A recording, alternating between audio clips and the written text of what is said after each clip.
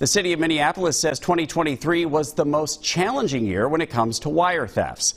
The city has paid hundreds of thousands of dollars to replace streetlights after the copper wiring was stolen, and now thieves have another target.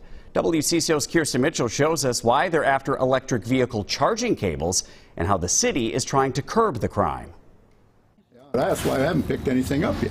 From stripping down air conditioning units. I couldn't believe somebody would do this to a veterans organization. It was just unbelievable. To leaving streets in the dark. I don't feel safe because I can't even see myself. Copper thieves are now also leaving electric vehicle drivers in a lurch.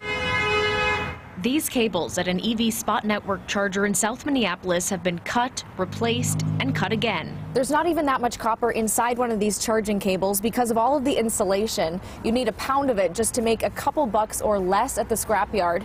Meanwhile, replacing these cables costs thousands of dollars. The City of Minneapolis says they've replaced at least 44 charging cables and have another 20 or so to go. That's frustrating for everybody. Our Car, which operates the EV car share program across the Twin Cities, says some drivers are getting frustrated looking for a working charger. There are also other challenges as far as getting materials in a timely manner, weather conditions and things like that. So it's not always possible to replace these cables, within the same week that they are stolen.